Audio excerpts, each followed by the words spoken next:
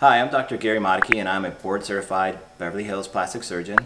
And today we're going to be going over a topic that's been in the news recently, and that has to do with supermodel Son of a... You know I'm going to include that. Has to do with supermodel Linda Evangelista.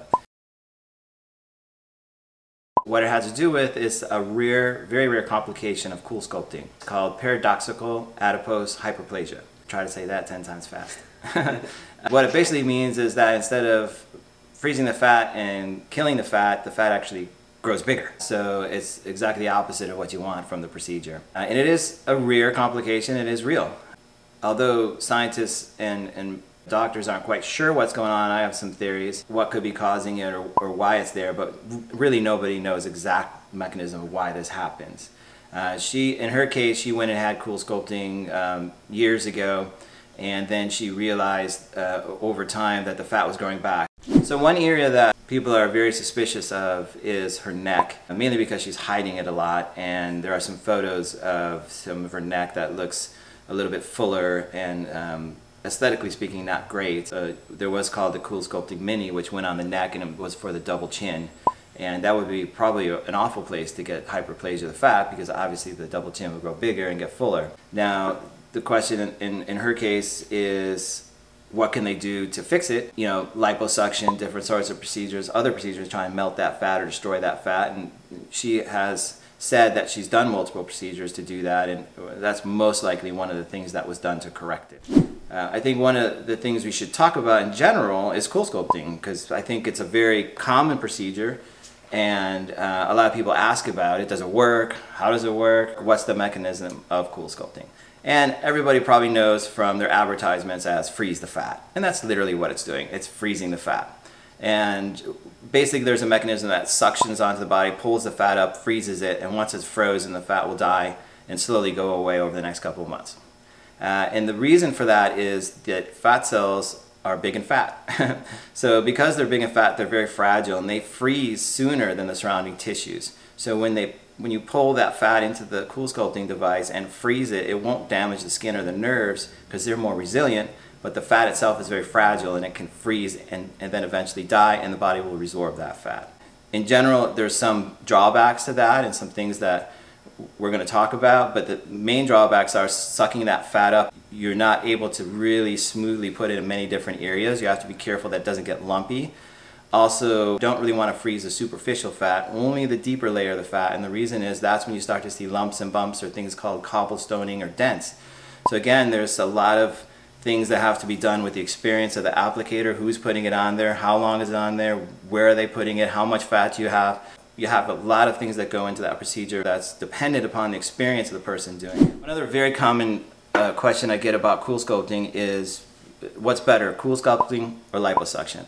Usually the way that I explain it, it really depends on the volume of fat that we're talking about. You know, if somebody's coming in and needs liposuction, they're going to end up paying a lot more for CoolSculpting to do multiple areas and multiple treatments, rather than just maybe going and getting one liposuction procedure. So the good thing to do is probably to weigh out those things, get two different quotes, unless it's one little stubborn area, a love handle or a little bit of a spare tire in the front, then you know those sort of things tend to do very well with that. CoolSculpting is a daytime procedure, you come in at lunchtime and do it, right?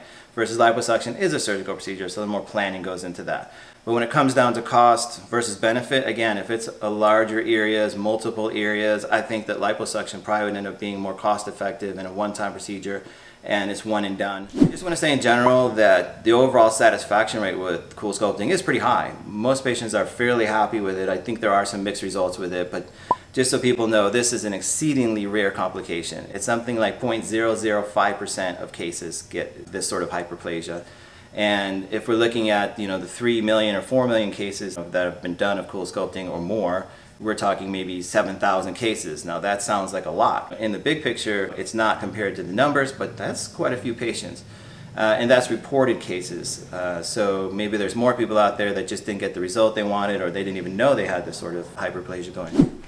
So what is paradoxical adipose hyperplasia? The key word of the day. Basically, when that applicator is put on and the fat's frozen, these patients will notice that the fat does the normal thing, it kind of goes down a little bit, and then all of a sudden, several months later, the fat starts growing back, but not only growing back, but growing back bigger. so that they actually get fuller, you know, wherever that applicator was put on. Personally, I think some of the things that may be going on there is anybody that's has knowledge of the world of fat grafting techniques or fat transplantation understands the mechanism of fat growth and the way that it heals and the way that it's transplanted and survives, and that's stem cells. So when you're freezing that fat, remember the fat, very fragile. Stem cells, very tiny, very resilient.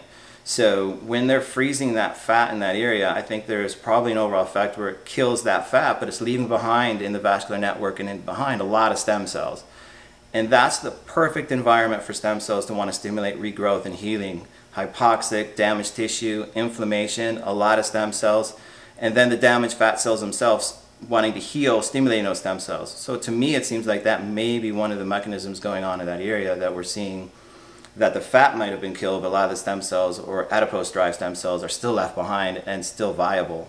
They used to think when we grafted fat, so we'd take, you know, facial fat grafting, we'd take fat out and put it in the face. They thought, oh, it's just surviving, like the fat, whatever lives, lives based on the blood supply. But the newer theories of how that fat grafting survives is actually that the fat's transplanted, it actually dies, but the stem cells there help regenerate that fat back. So there's many different mechanisms of what's going on, and we've realized that if we increase the concentration of stem cells in the facial fat grafting, it actually does better. More fat survives, more fat is regenerated.